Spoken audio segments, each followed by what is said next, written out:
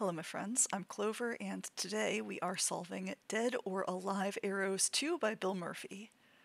So we have normal Sudoku rules, so we're placing the digits 1 through 9 once each in each row, each column, and each outlined 3x3 region. And in addition, there are some outlined white arrows in the grid, and then there are some non-outlined gray arrows. Wherever there's a white arrow, whatever digit appears in that white arrow has to appear at least one more time in the direction the arrow is pointing. So for example, because this white arrow has a 2 in it, one of these cells has to contain a 2. For the gray arrows, if a digit appears in a gray arrow, then that digit is not allowed to appear again in the direction that the arrow is pointing. So for instance, because this arrow has a 2, none of these cells may have 2s. So we're going to start with these arrows kind of around the periphery, because there's only one cell they're each pointing to, so that has to be a 1, a 4, a 6, and an 8. And then we're going to turn to these arrows, because it is not a coincidence that they have the same digits in them as these gray arrows here. So this gray 7 means that they can't be a 7 here, but there has to be a 7 on this line, so it must go there. This gray 5 means there is no 5 here, but there has to be a 5 on this line, so it goes there. This gray 2 means that there is no 2 there, but there has to be a 2 on this line, so it goes there. And this gray 3 means no 3 here, but there has to be a 3 on this line, so it goes there. Now we're going to do a bit of Sudoku. We have 1s here and here, so the only position for 1 in this top right region is there.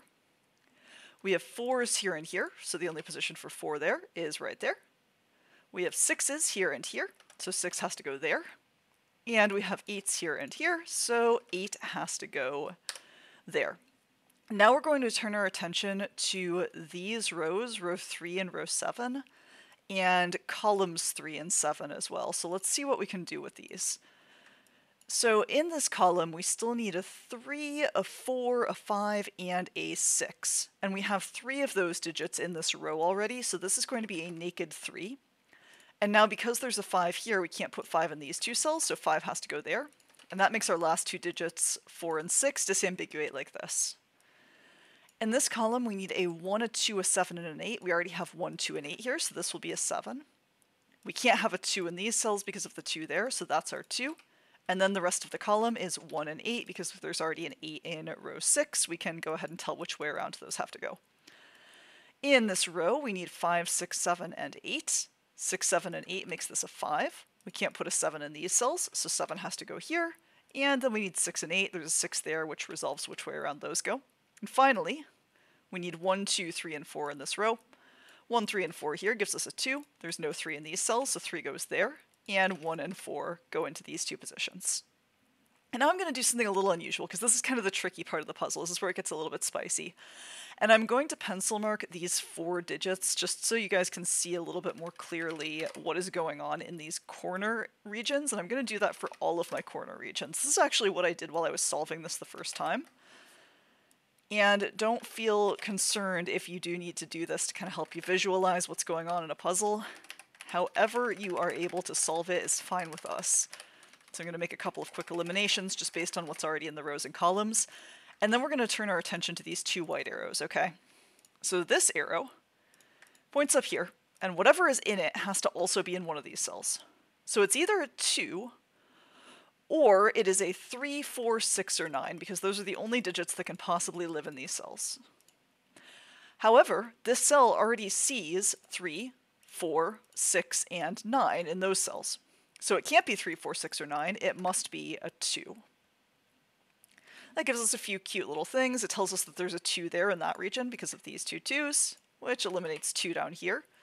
It also tells us that 2 is in this cell because of these 2 2s, which eliminates a 2 here, and we can actually now place a 2 in that region right there. Now let's do something similar here. So this arrow is looking down into this corner. It is a 5, or it's a 1, 7, 8, or 9 if it's pointing at one of those two. But it already sees 1, 7, 8, and 9. So it must be a 5. That places a 5 here. And these 2 5s also place a 5 right there. That eliminates 5 from these 3 cells and lets us place a 5 in this region. Now let's finish off with a little bit of Sudoku. So we're going to place a 7, 8 pair there, a 3, 4 pair here. These two digits have to be a 1 and a 3, and we know their order because there's a 1 there, so that's a 3 there and a 1 there. We can eliminate 3 from there. These are going to be 6 and 7. There's a 7, there is a 6. And that should give us enough information that we can get a little bit more value out of these arrows in the middle at this point. So these are going to be a 3, 8 pair. That's a 3, and that is an 8. That makes this a 7. And here I need a 4 and a 7. That's a 4, that's a 7. That was an 8 all along. That's going to make this a 7. So now this 8 arrow has to see an 8. It can't see an 8 right here. These two can't be 8s, so that must be an 8. And that makes this a 9.